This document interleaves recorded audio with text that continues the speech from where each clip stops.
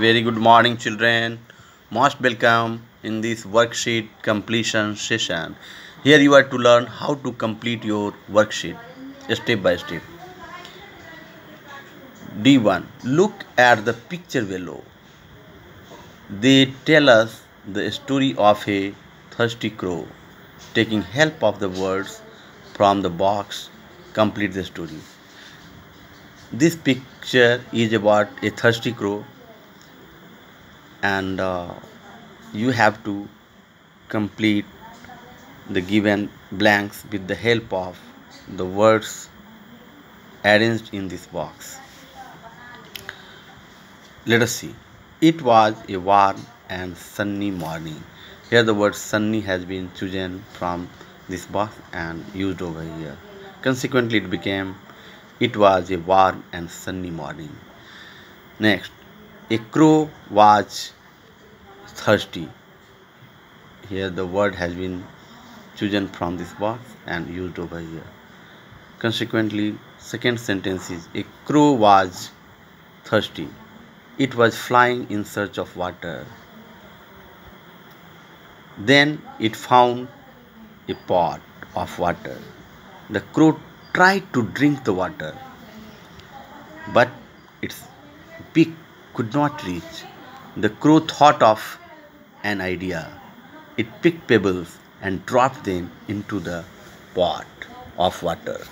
Slowly, the level of water rose and the crow was able to drink it. Then the crow happily flew away. In this way, you learn about the story of thirsty crow and how to complete these given blanks with the help of given words. In next session, we are to learn about thank you note. Let us participate in it. When someone gives us a gift, we say that thank you to that person. We can also write a thank you note on a handmade card and give to that person. Look at this thank you note that Sarah wrote to Sharita.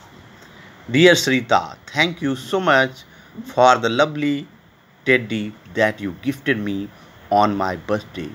I have named it Jojo and it sleeps with me. I really love the gift.